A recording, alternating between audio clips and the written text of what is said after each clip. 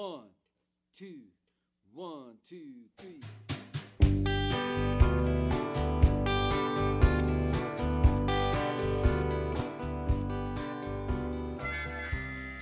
I first got interested in music when I was going to church at First Baptist Church of Summerall, and then my grandparents' church at Hickory Grove, where we would sing stuff like Amazing Grace and Bringing in the Sheaves, Will the Circle Be Unbroken.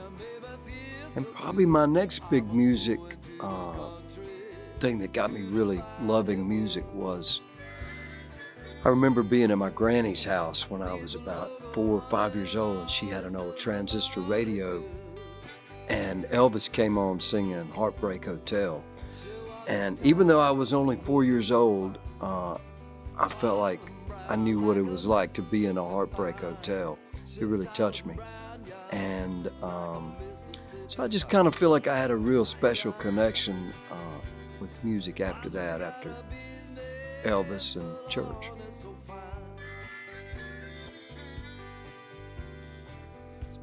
So I got introduced to the blues probably first through classic rock. I was really into classic rock, and I was into these bands like Led Zeppelin and the Rolling Stones. And as I got a little older and I'm looking at the album credits, I realized that some of the writers of these songs were from Mississippi, McKinley Morganfield and Howlin' Wolf and Muddy Waters. So that was my first introduction to the blues, was via classic rock. When I was about 22 years old, I moved to Oxford, Mississippi. And a couple years after that, I started going to Junior Kimbrough's Juke Joint, which was in Holly Springs, about 30 miles from Oxford.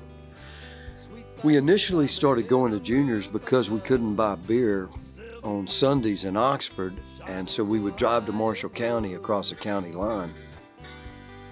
And one day we were at the beer store and somebody mentioned there was a juke joint with live blues down the road, and so we started going to hear Junior Kimbrough and R.L. Burnside, and we kind of got to where we were going every Sunday that we weren't out on the road working. I must add to that too, that was when I was really learning to play the blues, but I went to college in Jackson, so I also heard some great blues during my college years. Probably a little bit too much for my studies, but yeah, so hanging out with R.L. Burnside and Junior Kimbrough and the Fat Possum label is when I really started trying to learn the blues on guitar, as far as the music. And then just getting old has taught me the meaning of the blues. Yeah.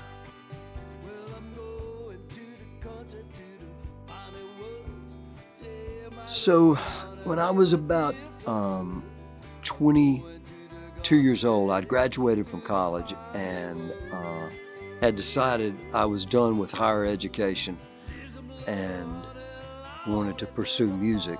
At the time, my cousin Chris was living in Oxford, Mississippi. I had a band called the High Tops with a guy named John Steerett. They started it together.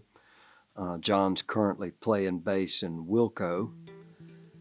And so my cousin was getting married, and they had this band, which, strangely enough, was being booked by Tommy Couch Jr.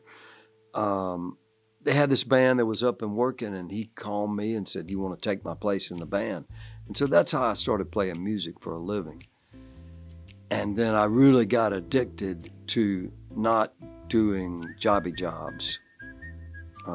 Once I realized I could make money playing music, I was like, well, I don't want to do anything else because I love music and I hate working for other people. So that's how I got started, and I've been doing music ever since. I'm 60. And I started when I was about 22. The money's been up and down, but just the fact that I'm still doing it feels like a success to me.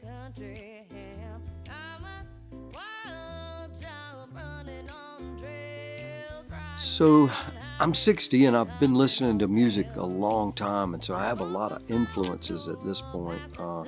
The main thing that feels like it influences my music is the music of Mississippi at this point. Like I got started with classic rock, listening to ZZQ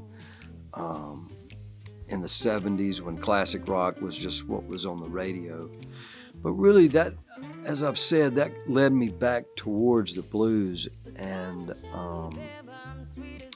Mississippi inspires me, and the music from here, Jimmy Rogers, the father of country music, and Robert Johnson, you know, and Muddy Waters, and so many great musicians, Elvis.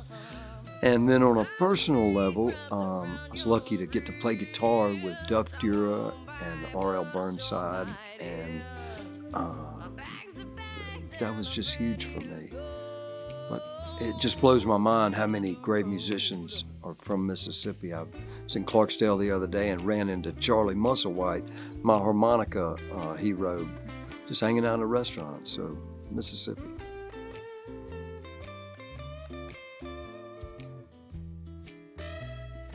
Well, it's hard to say why music makes me feel passionate, but I just know that it always has. Music's always affected me in an emotional way. You know, if it's sad music, I might start crying. Willie Nelson song, You're Always on My Mind, always seems to bring a tear. And then I hear certain other stuff, you know, and it makes me want to dance. I feel music, and the fact that I'm now able to help other people feel music, there's no greater feeling than when you can look at somebody's eyes and tell they're moved by a lyric, or maybe their butt will start twitching and you're like, you know that they're feeling the rhythm.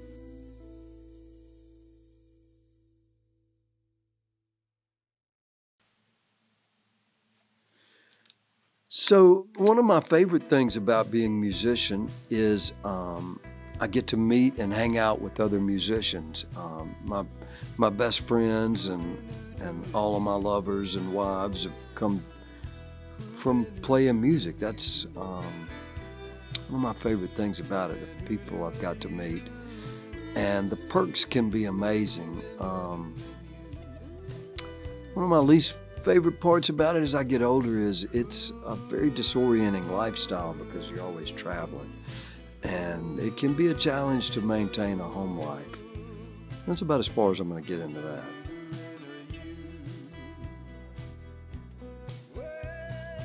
I would have to say what makes a great musician is what makes a great boxer, or what makes a great mathematician. It's dedication, it's discipline. I was watching this interview with Mike Tyson not long ago, and he was saying, you know, talent is great, but without discipline, it's nothing. And so, you know, we all love music and we all feel passionate about music, but that's cool, but are you willing to put in the time that it takes to master the craft? That's what makes a great musician. Everybody's had to practice. Miles Davis has to practice, you know. So that's what I believe it takes, is discipline.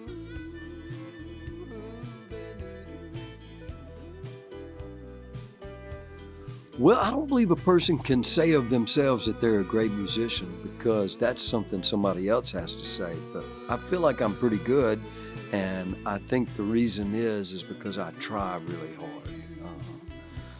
I've never felt like the world's greatest guitar player, singer, writer, anything, but I really try hard. And I'd say that's my greatest strength as a musician, is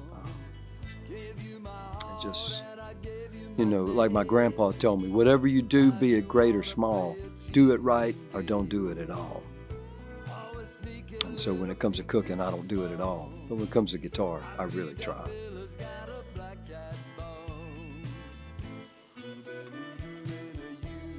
Really, what I think makes me unique as a musician is that I, for a long time, have kind of searched for my own voice. And really, if you're going to have your own voice on an instrument or your voice, you're going to be influenced by other people, but it's who you choose it from and how you use it. And for me, the people that I chose to learn from and listen to was the ones that resonated with my heart. And so as I reflect that out, I think that's what makes anything I do unique, is just my choices, what music resonated with me.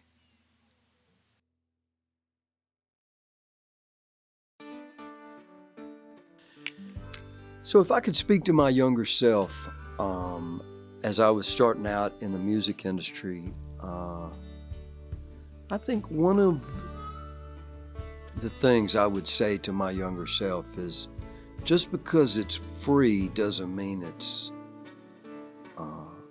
healthy. As a musician, you get out there in a working environment, and some of the perks are free stuff, free booze, free drugs, free sex. And that's all real cool,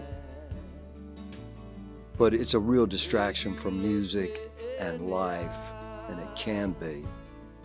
And if you grow up a country boy, you don't have a whole lot of those resources handy, and then all of a sudden they're around for free, many of us have not made the best choices. If my younger self would have listened, and I seriously doubt it, I would say, come on, Mom, man, listen, remember what your mom said and make some good choices. You know?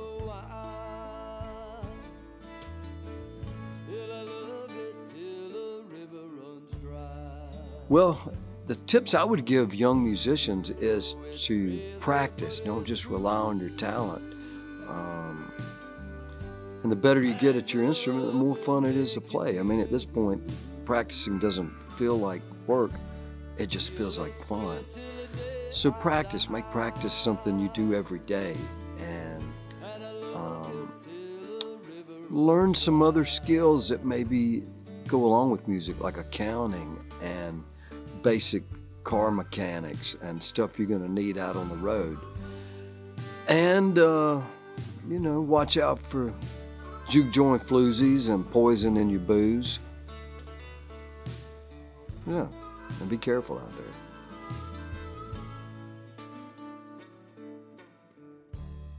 Well, I have to say, with the current state of the music industry, I'm in the dark about a lot of it. I mean, I grew up in the 70s, started in the 80s, and it's changed so much. A lot of it's a mystery to me. I feel very fortunate that I have a 21-year-old daughter who kind of keeps me hip to new music and technology, and then it's nice to be hooked up with Malico, because they're going to help me navigate some of the other changes in the industry. But, you know, I'm old. I mean, I don't know what's going on out there, but old people have a few tricks too, so, you know, that's cool too.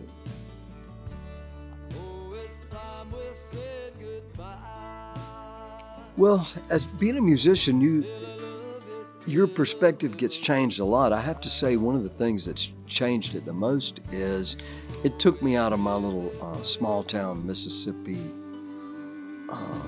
growing up, and I've been over a lot of the world, and so traveling in itself will change your perspective, getting to be around people that aren't like you, and so you have to learn how to communicate with diverse people.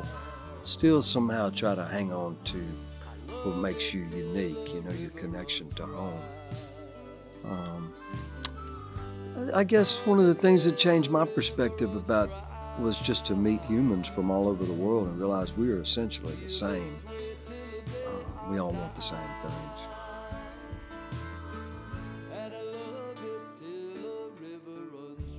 Yes, there has been a couple of times in my life when I thought about giving up music as a profession. I could never give it up as something I do, but just to give it up as a way to make a living. One of those things happened when I got in my mid-30s, and people my age were going off and doing other stuff, and you start to question it. But I got through that time period because I think just the love of the music, even though there's ups and downs, I just loved the music. And whenever I've really thought about doing something else and really taken a hard look at the opportunities out there in my own particular mindset, I realize I'm in a great spot. This is the easiest way for me to get through life, is doing what I love and just staying true to it. I've thought about quitting a couple times, and I thank the good Lord I never did, because when you hang in there with something, you never know what's coming around the corner that could be good, you know? So I'm so glad I didn't quit.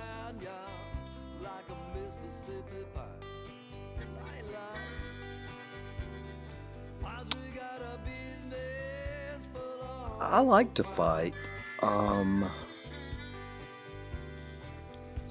things that I believe in. As I've gotten older, I don't like to fight for the sake of fighting or argue for the sake of arguing. But in life, there's things that are worth fighting for, and I hope that's the person I've become, that if I'm fighting mad these days, is that I'm fighting for a good reason. Hopefully something that's a little bit bigger than my ego got bruised, you know. Like somebody needs help.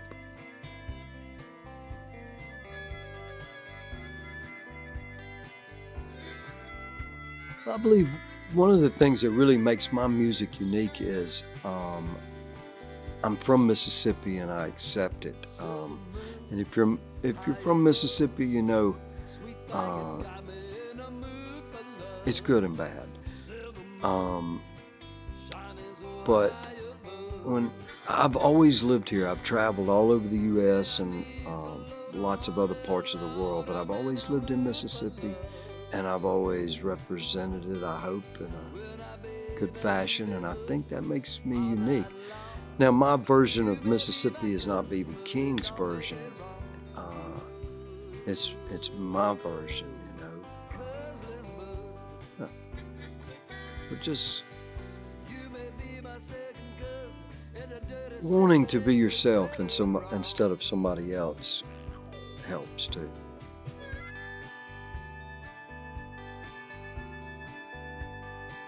So my creative process when I write new music is, if I hear somebody say something that I think is funny or wise, I always keep a pencil on me, try to, and I write it down. If I hear something like a phrase and I'm like, wow, man, that's a great phrase, then I write it down.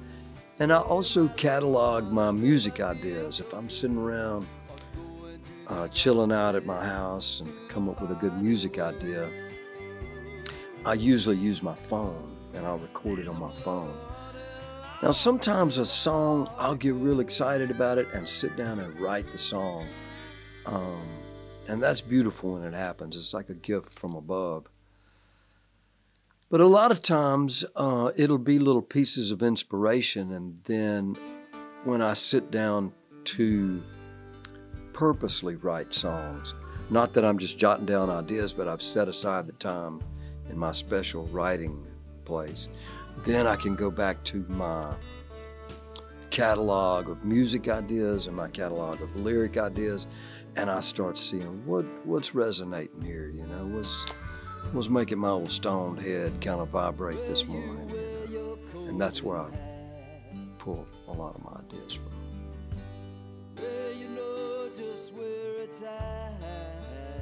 So I have competed in some music competitions. Being in the music industry is a competition. Everybody that wants to be in the music industry is out there hustling. They're practicing. They're doing their best. By nature, it's competitive. But you know, a lot of different competitions, from high school talent show, 3rd place, to, you know, trying to get in Jazz Fest or different festivals or stuff like that. So I feel like I'm in a music competition every day. It's competitive, and that's just the nature of it. And if you're not a competitive person, you know, well, do something that's not competitive. Music is competitive.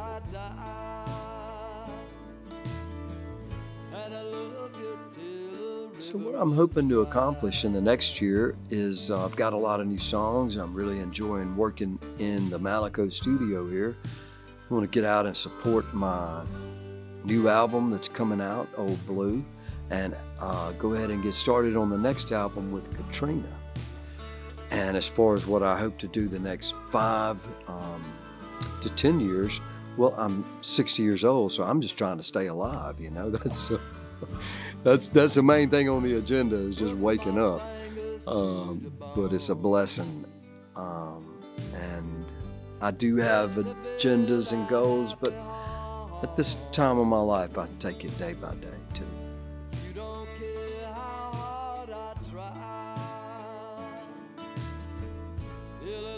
So I believe that I have 13 albums at this point, and the new album I'm going to be releasing on Black Dog Malico, Old Blue, will be album number 14.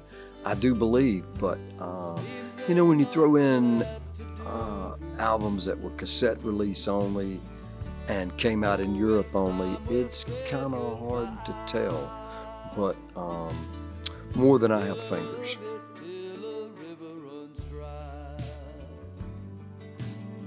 Excited about my new album. I just listened to it with Kent Bruce, our mastering engineer here at Malico, and I have to say it sounds pretty damn good.